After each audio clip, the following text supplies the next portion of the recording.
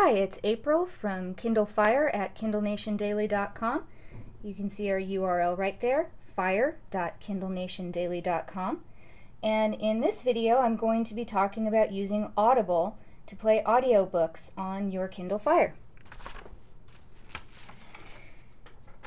You can see here on my carousel, I have the Audible app, but it comes loaded by default on your Kindle Fire, and if you just tap on apps, it's this little icon here with the sort of rainbow looking stripes, and it says Audible.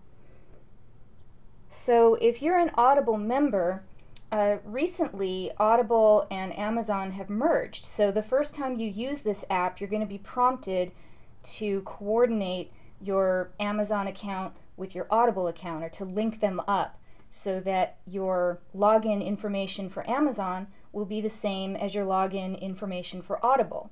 So it's actually kind of convenient, one less password to remember. And the other thing that makes it convenient is once you've done that, when you download new content from Audible, you'll be prompted just when you finish the checkout process if you want to immediately download the new book to your Kindle or have it sent to your Kindle. So that's a handy little feature. And also you can still download through the Audible Download Manager on your computer like you've always done in the past, if that's your preference, to have it import to iTunes and play on your iPod.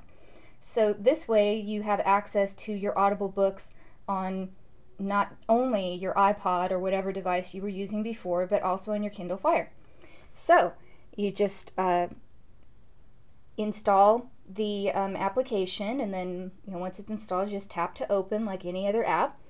And what it will initially do is take you to your library screen.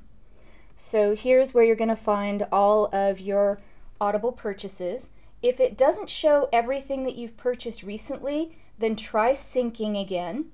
If that doesn't work, and I've had this problem before, just uninstall the Audible app, because the version that came with your Kindle Fire may not be the most recent version.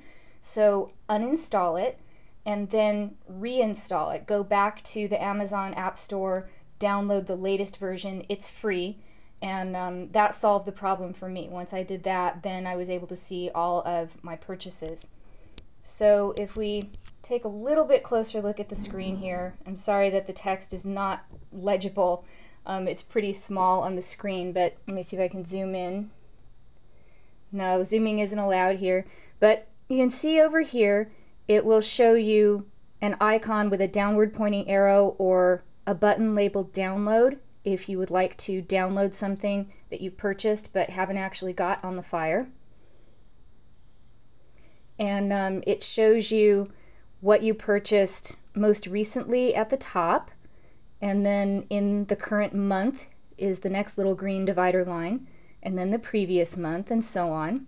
At the bottom here is what you've purchased this year. So you can see I've got a lot of audiobooks here.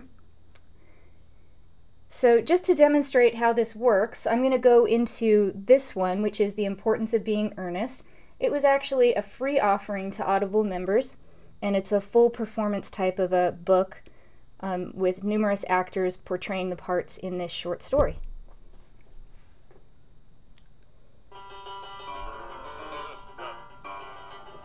Okay, so this is the screen that you see. I'm just going to pause it. There's a little icon here with a backward pointing circular arrow and the number 30. If you tap that, it will take you back 30 seconds in the recording. This is where you'll see your pause or play icon. And then this is a little bookmark icon where if you want to set a bookmark to very quickly go back to a specific spot in the audiobook, you can do that. Now by default, it will remember where you left off when you were listening to it last. So you don't have to set a bookmark just to get it to remember where you left off the next time you want to pick it up and start listening again. But this can be handy if there's a specific other part of the book that you want to have readily accessible. Now if we look at the menu here, there are a few different options. There's Share, and this will connect to your different social media networks in case you want to spread the word that you've been listening to the importance of being earnest and you're loving it or what have you. Sleep. This one is an interesting one. And when you're using your Kindle Fire, you may have noticed that if you're inactive for a period of time, it will automatically turn itself off to save on the battery.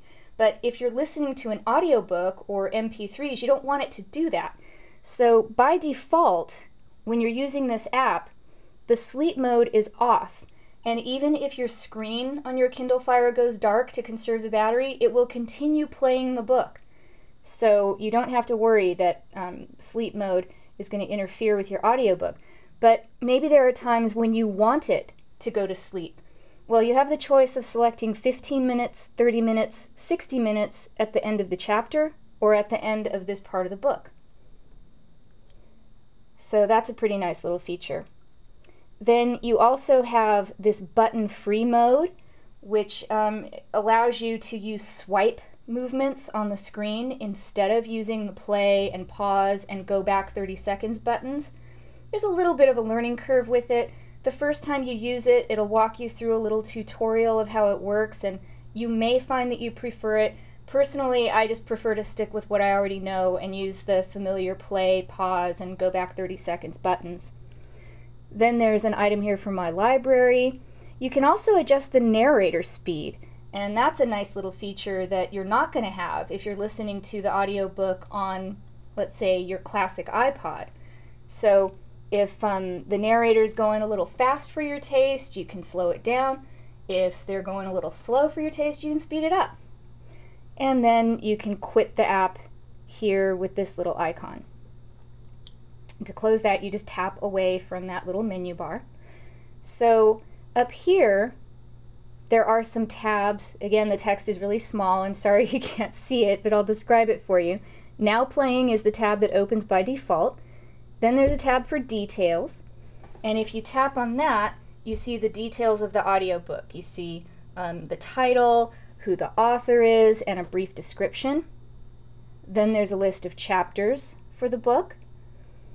And then if you've set any bookmarks, here's where you would find your bookmarks, under the Bookmarks tab. Okay, so let's go back to Now Playing, and I'll just play a little bit of this. I'll demonstrate the go back 30 seconds. Did you hear what I was playing, Lane? I didn't think it polite to listen, sir. I'm sorry for that, for your sake. Okay, now I'll go back 30 seconds. And it took me right back to 30 seconds back from where I was listening. Now this progress bar is also something that is interactive. So you can slide along here to skip ahead or to go back. And once you do that, when you hit play again, it'll pick up right where the progress bar is. Yes, I'm quite well aware of the fact, and I often wish. Now that's a feature. That's a feature that I find myself using quite often if I'm listening to an audiobook and then I get distracted by something, maybe the phone rings or what have you. Then this is a good way to just quickly go back when you're not sure exactly how many seconds or minutes ago it was. You can kind of scan and listen until you get to where you left off. So there you have it. Audible audiobooks on the Kindle Fire. And once again, I'm April from Kindle Fire at kindlenationdaily.com. And there's our URL, fire.kindlenationdaily.com. We hope to see you there.